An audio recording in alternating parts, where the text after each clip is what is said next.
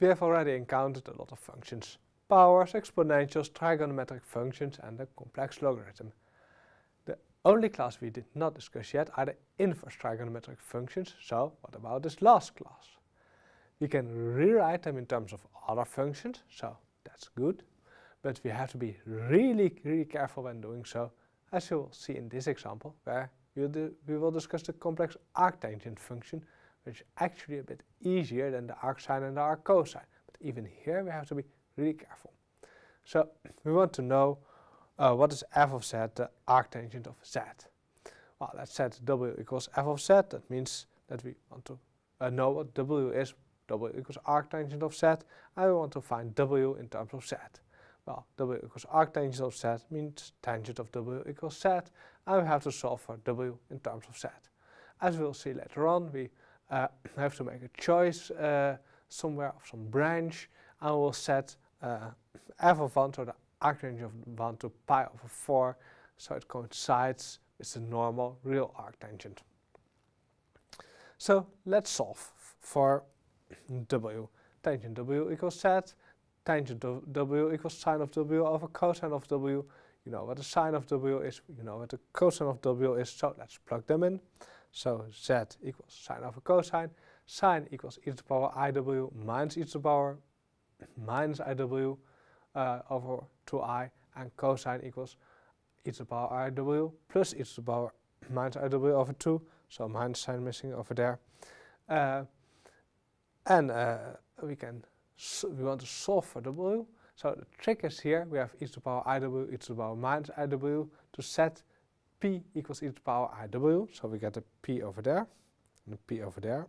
And the e to the power minus iw becomes e to the power iw to the power minus 1 equals 1 over p. So you get 1 over p over there and over there.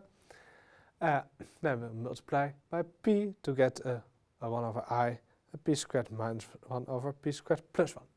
Remember, we want to solve for w, p equals e to the power iw, so we can solve for p as well. So multiply by p squared plus 1 and by I, then we get p squared plus 1 times I times z on the left hand side, and we have only left the p squared minus 1 on the right hand side. We solve for p, so we bring the p squared to the left and the iz to the right, so we get a p squared times iz over here, which we already had. We get a minus p squared from the other side. We get a minus 1, which we already had, and we get a minus iz from the left hand side over here. And then we can divide by iz minus 1, so we get a p squared equals minus iz minus 1 divided by iz minus 1, and or take out the minus signs, 1 plus iz over 1 minus iz. And remember, p was e to the power iw, so p squared equals e to the power 2iw. So we almost have our w in terms of z. We only have this exponential. We have to be a bit careful when taking logarithms. So we set on the left hand side we just leave the e to the power 2iw. On the right hand side we turn this in an exponential as well. The rubbish equals e to the power log of the rubbish. So there we are.